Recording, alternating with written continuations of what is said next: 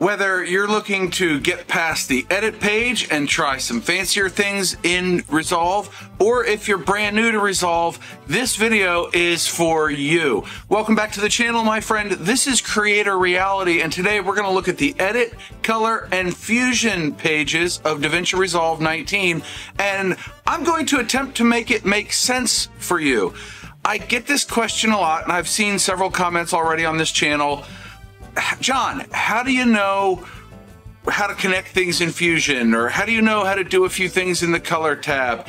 And for those that are new, we're going to start with a blank timeline and go from there. So I hope you enjoy this video. Let's get into Resolve and take a look at what we're working with. Here we are in Resolve, and we need some footage to play with. So we're just going to grab a file and drag it right over into master here. And we don't want to change our frame rate, it's fine. But now we have a clip to play with. So we're going to drag that straight down into blank space. It'll create a timeline.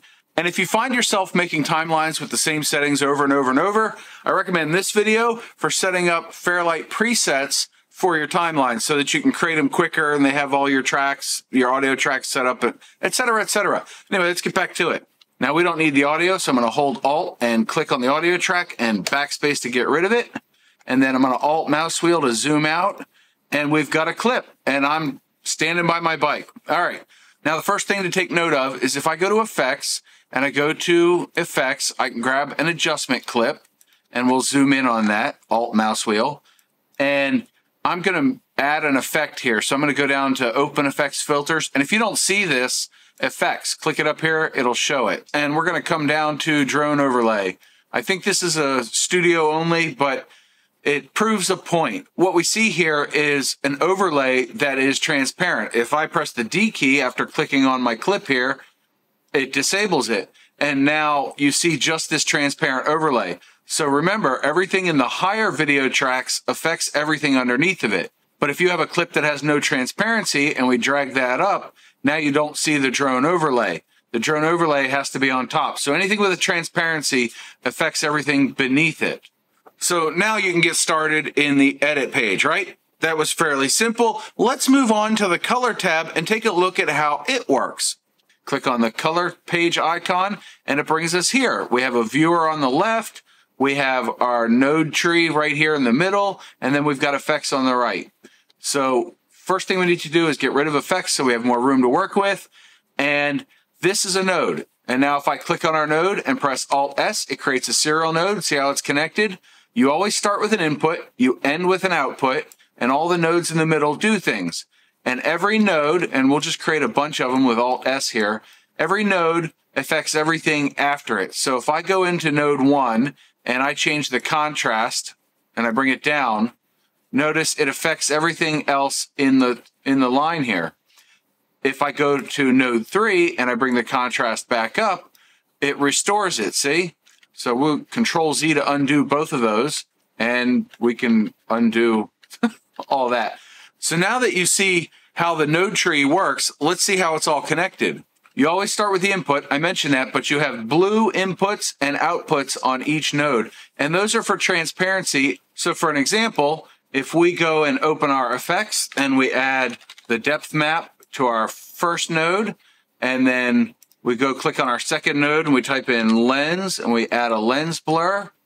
And then we take this and say better, invert, turn off the preview. Now what we need to do, you see this is all blurry. What we need to do is connect the output of our alpha here to the input of node 2. So when I go full screen, you can see we've got sharp here and blurry, and it gets blurrier and blurrier the further away it gets. That's just a quick example to show how these all work. So moving on, let's go over to the Fusion page, which is where most of the comments originate from. That was redundant. Let's move on.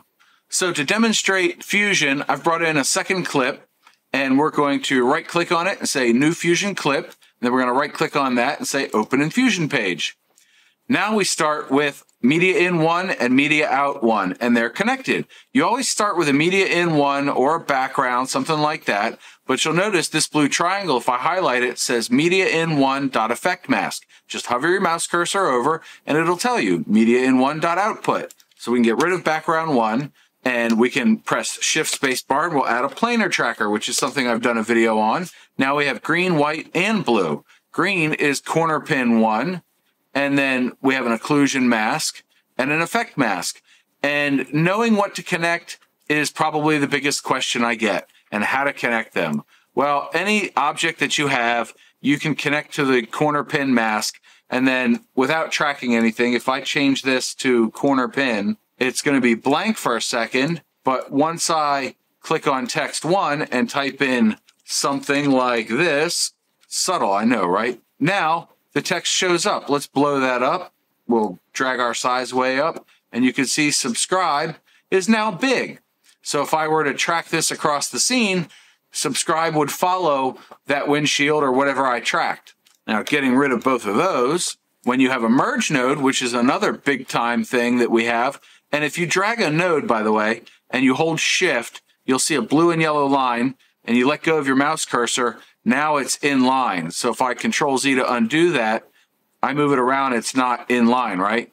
But then I hold Shift, and now it's in line. Yay, look at that. Ooh. So now it's going to be active in our node tree. Now, the node trees in Fusion work very similar to the way they do in the color tab.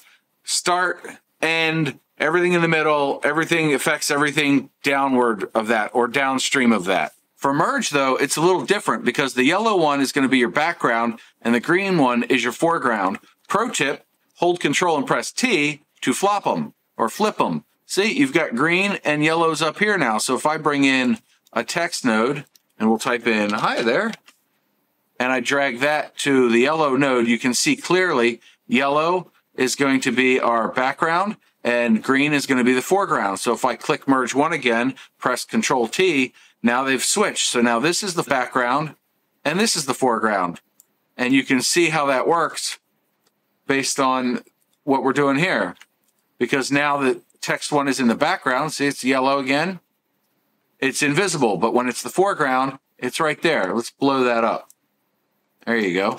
And this works with transparency as well. So if I click on merge 1 and I Shift Space Bar and I type in transform, now we have another mask, but we can ignore that one. But if I want to change the size down, you can see this checkerboard pattern here. That's going to be transparent. So that's our alpha channel. Now, if I were to hold Shift with merge 1 selected and remove it and bring it back down here at the end and then drag in our text, now you can see that the transform only applies to our media in 1, which if I click on and press 1, comes up in the left viewer, it's our background footage. So if we come back to our edit tab, you can see that hi there just stretches well past the background footage, and then you still have the transparency over our original clip. Now, the next follow-up question, or the next most common question I get is, how do you know what effects to use to accomplish a task short of going on YouTube and watching a video? Well, let's dive into Fusion, and I'm going to show you how I try to find new effects and ways of doing things.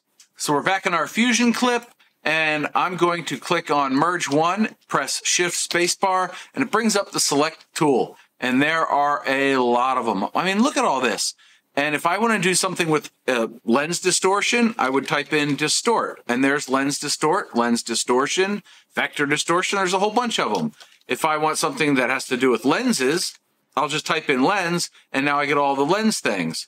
If I want to track something, I'll type in track. And then I can click add, and here it is.